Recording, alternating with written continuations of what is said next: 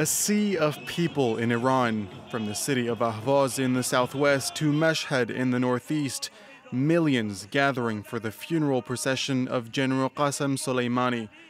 But while Iranians mourned one of the country's most popular figures, diplomatic tensions between Tehran and Washington showed no signs of subsiding. At a parliament session in the Iranian capital, MPs chanted "Death to America" for several minutes. Iran's army has also promised strong retaliation, saying the U.S. would be forced to leave the region. God willing, we'll deal irreparable blows to the world's arrogance in such a way that the U.S. will be forced to disgracefully leave the region and regret what it has done.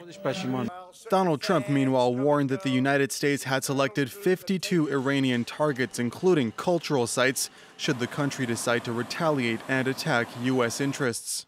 We have targeted 52 Iranian sites, some at very high level and important to Iran and the Iranian culture.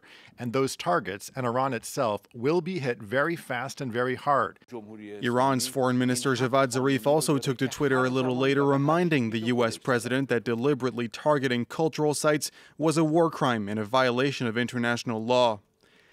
In a bid to defuse the situation, the European Union has invited Zarif to travel to Brussels.